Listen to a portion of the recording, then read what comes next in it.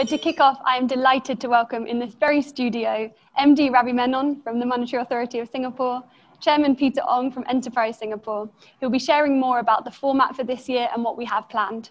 They'll be interviewed by Manisha Tank from Money FM. So I'll hand straight over to you, Manisha. Thank you for joining us today. Becca, Pat, thanks so much for that. And wonderful to see you both, Ravi, Peter. Thank you. Thanks, Manisha. I have to say my heart was pumping when I saw the video. I'm really excited about this big unveil that we're doing today, and we're going to talk later about what you can expect in terms of everything happening later this year. But first of all, how have you both been? There are some people who just want a refund on 2020. Ravi, how have you been? No, I'm having a really good time. It's quite a bad thing to say, actually, given what's going on in the rest of the world. But personally, it's been great working from home. It's been wonderful, and it's a very different kind of life, something I'd never expected. It really is. It's making us all think about things slightly differently, isn't it? Peter, you were saying your children are grown up enough to not be the ones creeping into the shot when you're doing things from home. Mm-hmm. Well, it's work from home for me too, and zero travel, so that's a blessing. Yeah, certainly. Now, look, one of the things we're going to discuss this morning, today, is people and talent. It's going to be a big theme that we're going to touch on. But before we get there, I want to ask you both a little bit about what you were like when you were young boys. Ravi, when you were younger, what did you aspire to be? Well, I'd always wanted to be a writer.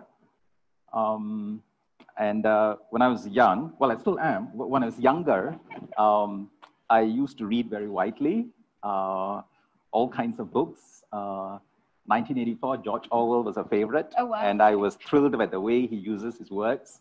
The Tao of Physics, Fritjof Capra, City of Joy, Dominique Lapierre, Free to Choose, Milton Friedman. That's when I got derailed from writing to become an economist. Autobiography of a Yogi, Paramahansa Yogananda. I was really thrilled at how words are used to evoke emotions, provoke thinking, and how the arrangement is such an original creation of the person writing it. So I've always enjoyed doing that. And I wrote short stories and poems. But as you can see, I didn't quite achieve my childhood ambition. Well, you've achieved plenty of other things. Oh, well. Then there was me thinking at the age of 3, I wanted to be the MD of MAS. Oh, yeah. Peter, what about you? Well, I have to go back to high school. I was on the school debating team, and we did win the national competition. Of course. So I thought I could be on the winning side of an argument. And so I thought maybe I'll study law and maybe become a litigator. And then at the ripe old age of 19, I showed up before the Public Service Commission. Now, the Public Service Commission in Singapore is the entity that awards scholarships to graduating high school students. So the chairman interviewed me and he said, what do you want to do? And I said, maybe I'd like to be a lawyer. He said, I tell you what, you go study economics. And well, my life circumstances then were such that in order to have an overseas education, I had to take up the scholarship. And I went off to study economics, came back, joined the public service, and the rest, as they say, is history. Yeah, and here you are now. And the point of having this conversation is because this is a big theme. We're talking about people and we're talking about talent. I want to bring that up with you, first of all, Ravi, because the idea is to honor talent development and also focus on individuals. I know that's been a big focus for you. Yeah. Well, each year, like I said, we do have a theme for the festival, and at SFF Switch. Mm-hmm. And this year is people and talent. And I thought it was most appropriate because 2020 is going to go down in history as the year of the pandemic. And the human cost is tragic. The economic cost is widespread. But I think the story would not be complete if we also did not tell the story of the people. People who exhibited great courage, resilience, and creativity in the face of adversity, who found solutions to how life can carry on, how societies can continue to function. I thought that was quite inspiring. And innovation and creativity played a big part in all of this, alongside courage and resilience, of course. And the SFF Switch is really a celebration of that. It's a celebration of innovation. It's a celebration of creativity. And we wanted to focus on that.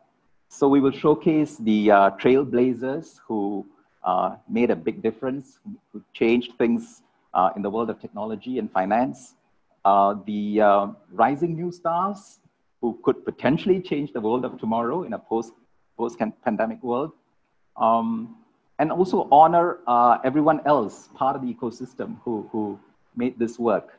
So we're going to focus also, and people and talent, I think, are also going to be critical in addressing 5 challenges that we want the FinTech Festival to address.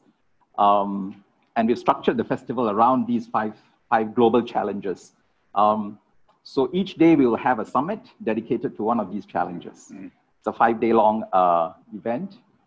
And on the first day, the festival will focus on responding to the pandemic and emerging from the pandemic. So that will be your pandemic summit, if you will. And then we'll talk about creating the digital infrastructure of the future, which would be at the infrastructure summit. And then the third item would be to enhance sustainability and inclusion, which we will have under the impact summit. And it's also critical to restore investors' confidence in the future. Yeah. We need to invest for the future. And Investor Summit does that. And last, to build skills for the future. The future is going to be very different. We need very different skill sets to do that. And the Talent Summit addresses a key issue in the tech area, which is about building skills so that we're digitally ready for a digital future. Yep. We're all having to go through this as well. And I think for the first time in a long time, we find ourselves all on the same page in a way. The same screen, if you will. Absolutely. Peter, let me take it to you because I want to see the perspective from the side of Switch. You've got to address a new normal here. How do you do that? Well, even last year, pre-COVID, people and talent was uppermost on our minds because the kind of ecosystem that we were going to develop, tech ecosystem, needs to take into account that Singapore only has a small population, 5.5 million people. So this ecosystem is not going to be one with an abundance of scientists, engineers, and coders. It has to be a compact, but well connected to the external environment and a highly collaborative ecosystem. But now, this year, fast forward this year, with COVID, this theme of people and talent takes on special significance for at least 2 reasons. One is that amidst the dismal outlook, there are still bright spots in terms of job opportunities in the digital and tech sector. And secondly, this is an excellent opportunity for us to profile the results of innovation of working in the new normal. And therefore, Switch takes on special significance, and we want Switch to be the platform to profile the issues of people and talent, and also how we can operate in the new normal. So Switch will be organized along 3 tracks with 2 signature events, but on the 3 tracks, the first one is, as I said, on people, it's the community track. And there we will profile Asian founders and business leaders. We will profile women in tech and celebrate the resilience and the grit that comes with adversity that they've gone through. The second track is the sector track. And by sector, I mean the industry sectors which mirror the key sectors in our economy where there's greatest development potential. And what are they? Health and biomed and health sciences, urban solutions and digital economy, trade and connectivity, agri-food technology. And so there are some of these sectors that we will profile over many conferences. And the third track that we're going to do is really a track on technology. And here we're talking about cross-cutting technology that applies across all different industries, like robotics, AI, blockchain, 5G, quantum computing. Besides these 3 tracks, we will have 2 signature events.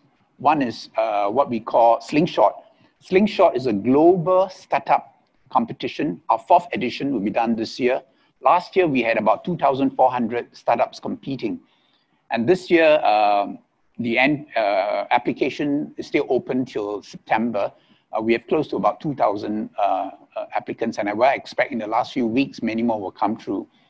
And Slingshot will have two new features this year. One is a separate stream to create competition along operating in a new normal. And the second stream really has to do with the corporate innovation platform, where we invite corporates to interact with the startups, and they will have an opportunity to interact with the top 500 startups from our Slingshot competition. The second event is Tech Innovation, which is really technology to industry matching, where we, through open innovation, try to match the seekers of technology and the producers of technology. You know, I have to ask, I'm curious, was there ever a point earlier this year where you thought, wait a second, how are we going to do this? Because, you know, it's all very hands-on with Switch, and I'm sure there's, you know, the festival has become so famous and it's been very popular with these young startups, right? Some of them may be thinking, how on earth would I get involved with this? Was there ever a point where you were a bit worried, like, how are we going to manage this? Well, I think COVID really gave us an opportunity to redefine how we would do the event.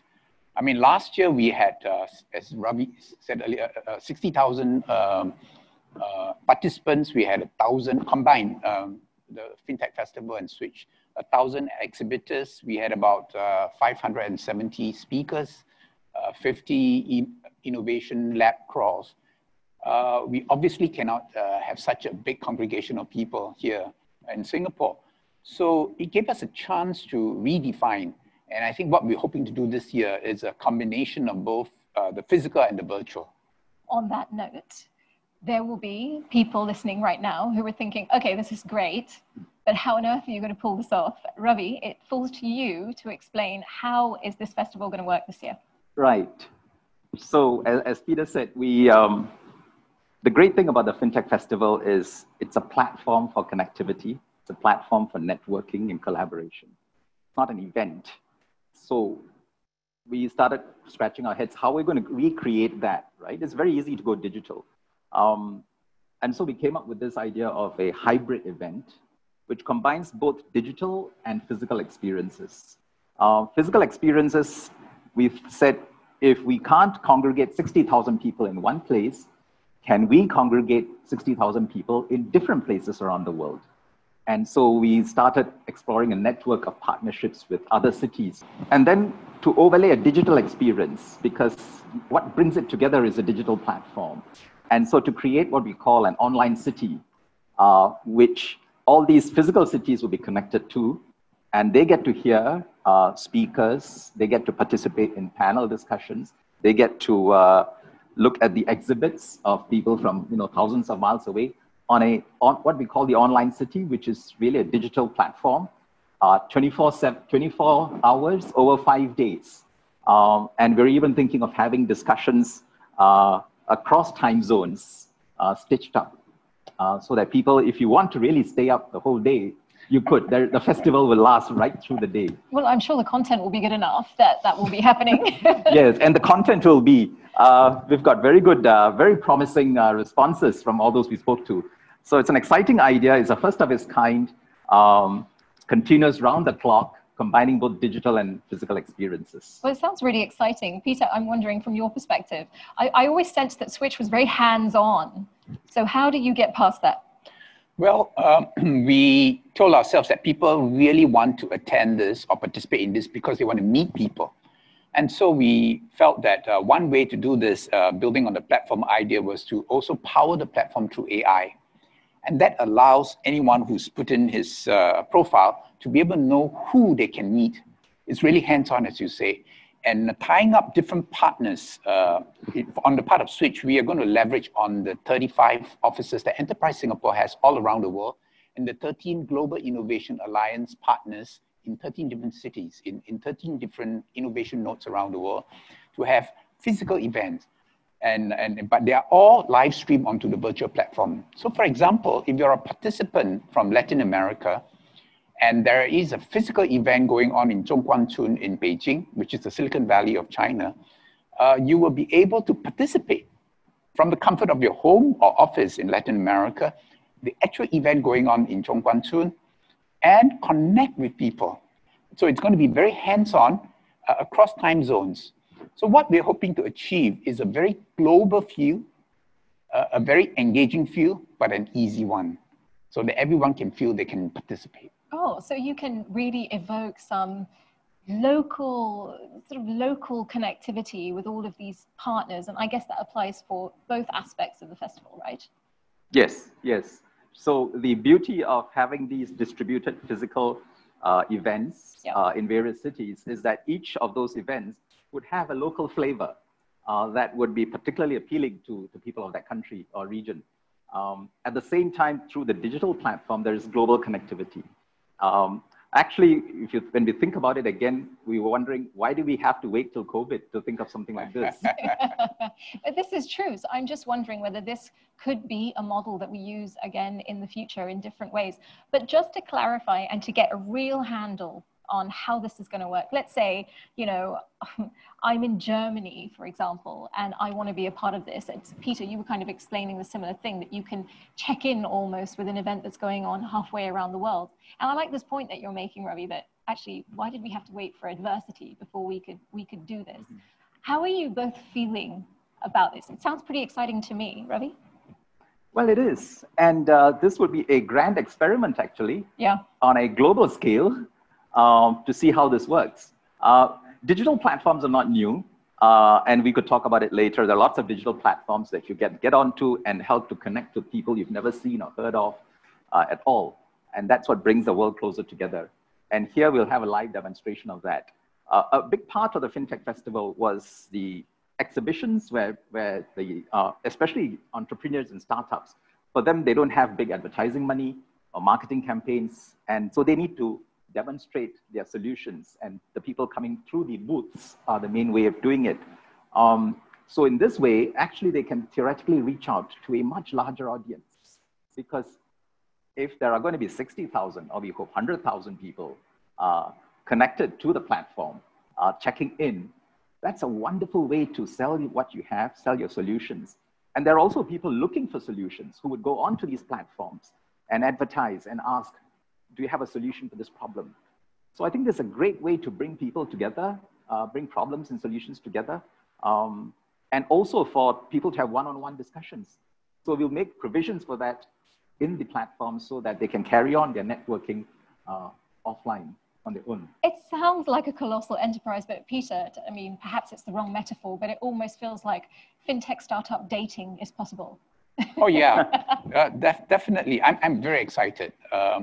But I think we will also be learning a lot, because as we provide the platform and offer the menu of both physical and virtual activities, people will behave, and through their sort of mass behaviors, we can learn what people like to do, and and then make it even easier for them to do whatever it is they like to do, which we sitting here cannot even imagine. So I think it will be a journey of discovery for all of us, and we look forward to working very closely with our partners to discover what is it that will maximize the experience for all our participants. That's actually a very interesting idea that you've picked up on, and you alluded to this before, that actually this whole experience with COVID-19 has opened up some opportunities. I'm sure you found that very much to be the case. Absolutely. Digitalization, that's a big word, but it's really been one of the biggest beneficiaries from COVID. We've been giving speeches, we've been giving a lot of government support schemes to encourage companies to digitalize. Well, COVID just was the largest unplanned impetus for digitalization. For example, we started a scheme called Grow Digital. This was before COVID in November last year, basically to help small companies, first time, wanting to sell overseas through B2B or B2C platform. And they could do it without the need to do a lot of these ancillary services like payments or last mile fulfillment, because an intermediary would do it for them.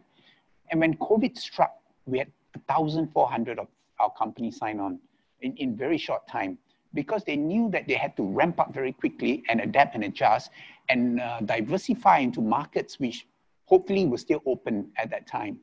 And that was something which we learned, and that was something the enterprises themselves learned.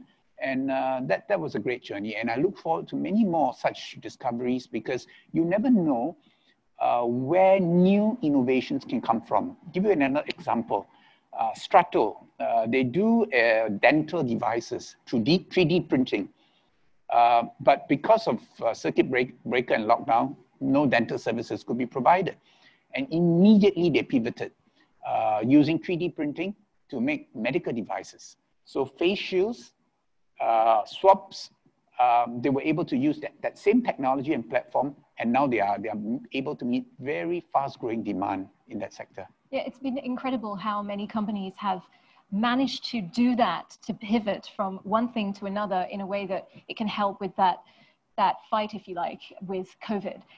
On that note, Ravi, one of the things that in our day-to-day, not just here in Singapore, but all over the world, and this is a small example, is cashless payments, making it easy for no contact. That's just one small innovation that has just had to rapidly transition in a lot of places. But so far as banking goes, we're seeing it right across the spectrum, aren't we? This resilience. Exactly. And financial services in particular has been doing pretty well because it was able to function and carry on because most of its functions were digital. And I think and it runs a full gamut of the things that financial institutions do. So electronic payments, which is already becoming very popular, has taken off spectacularly during the COVID pandemic. And one can't just imagine if we did not have electronic payments, if we did not have online delivery services, how would we have gotten through this? So it's amazing that the infrastructure that was put in place has served us so well. And it's not just e-payments, it's also online banking, because you don't want to go to the branch, but you need to carry out the transactions. A lot more people have gone on to digital banking.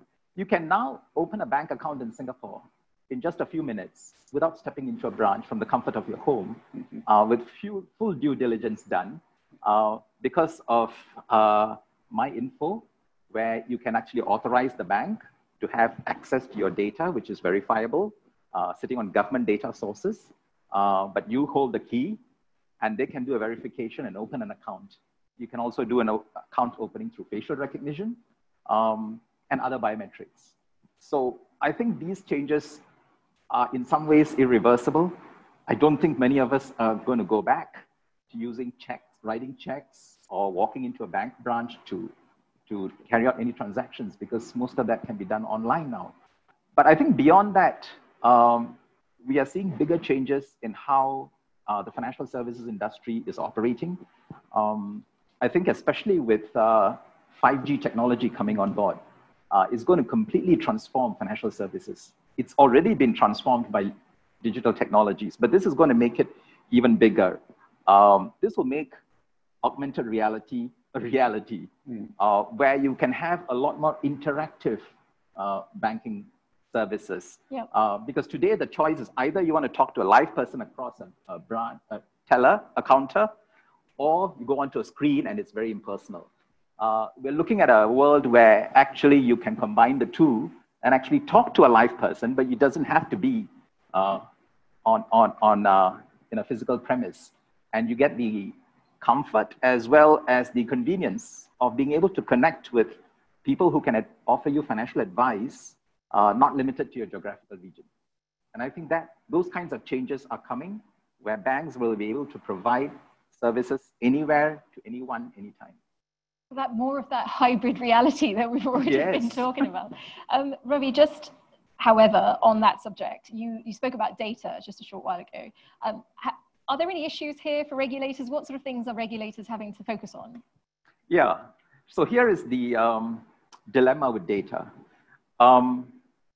Aggregating data, sharing data, and analyzing that data yields tremendous insights, which you can then use for the greater good of society to serve individuals' customized needs and draw insights that can inform policy, that can inform strategy, and so on, product design, for instance. At the same time, a lot of data is personal, and there are very legitimate concerns about privacy and confidentiality. There are also concerns about security, meaning I don't mind my data being used by party A for purpose B, but how do I know that it's not being used by somebody else, or it's not being hacked. So I think this is the great dilemma we're facing in data.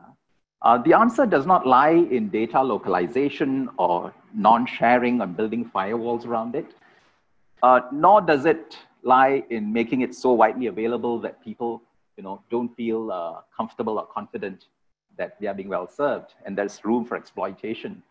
So we want to avoid data monopolization. We want to avoid data segmentation. I think one of the central challenges for governments anywhere in the world is to find that balance for achieving good data governance. It's a subject that I think not many people have started to think about. In Europe, I think they have. And here in Singapore, we pay a lot of attention to it. That if you don't get this right, if people don't have the confidence that the data is well protected and used for the purposes for which it is purported to be used, they're going to lose confidence. And you lose a social license for using data in a socially redemptive way, which I think data has a lot of potential to do. On the subject of data, I should also add the other dimension that's missing, and we are working quite hard at it, is data connectivity across countries. Yep. Data needs to not just flow from one place to another. It needs to flow across borders because global businesses are operating across borders. Global financial institutions, for instance, if we wanted to detect potential fraud or money laundering, you need to pull data from all the markets that you're operating in and analyze that and discover patterns that you would not be able to discern if you're only looking at isolated chunks. Same applies for risk management. What are your exposures like? What are your market risks like? All this requires data to be consolidated. Yep. Yep. And that means we need protocols, connectivity agreements, as we do in trade for goods and services, for data to flow between two countries. What are the protocols that ensure security, privacy, and speed and efficiency? On that kind of thing, I'm sure, Peter, that comes up a lot when you're talking to startups or you're thinking about all these cross-border connections, right? Most definitely. I mean, just as financial institutions need volumes and volumes of data, enterprises require data to understand their markets, their customer segmentation. Deep tech companies, those that do very advanced scientific R&D, need to do a lot of randomized trials. So they need to collect lots and lots of data and use them in an intelligent way. So it goes back to the point about people and talent again, getting the right people and talent to make sense of the data scientists, data analysts. I think that's going to be a major investment that Singapore definitely would be putting a lot of resources into. Well, Peter, you very gracefully brought us full circle there, because we just have a couple of minutes left before I hand back to Becca and Pat. And before we do, I want to get your elevator pitch, but I promise you it can be more than 30 seconds, for getting people to come and join in later this year for the festival. Peter, you first. Well, this is a global platform where everyone can come on board and contribute your ideas and network. And this is a combination of both physical and virtual activities for you to do from the comfort of your home or your office, to connect and to interact and transact. So we hope to see you there as we profile people and talent for Asia out of Singapore. Thank you very much. You could even do it in your pajamas, can't you, Ravi? Well, I've always believed fintech was about innovation, inclusion, and inspiration. And this year's event, the way we are conceiving it, hits all three buttons very strongly. It is, of course, innovative. It could, as you said earlier on, change the way events like this are organized in future. It's a grand experiment. It is inclusive because more than any other event now, we're able to draw in and include in this platform people from all over the world, thousands of miles apart, who would not otherwise have joined this enterprise. And it's inspiring because I think by bringing innovators together and getting the creative juices flowing and exchanging ideas and networking and investing for the future, we can create a better world and emerge stronger from this crisis. So we know it's going to be online, it's going to be live. Remind us when, remind us how many days. Right. It's from the 7th of December to the 11th of December, over 5 days. Because this is an exceptional event, we've shifted from the usual November window. Next year, we'll be back in November, but for this year, mark the date, 7 to 11 December 2020. It's great. Well, we're all very excited. Thank you both for that and running us through everything that we can expect later this year. Ravi Menon, MD at MAS, Monetary Authority of Singapore, and Chairman of Enterprise Singapore, Peter Ong. Thank you both so much.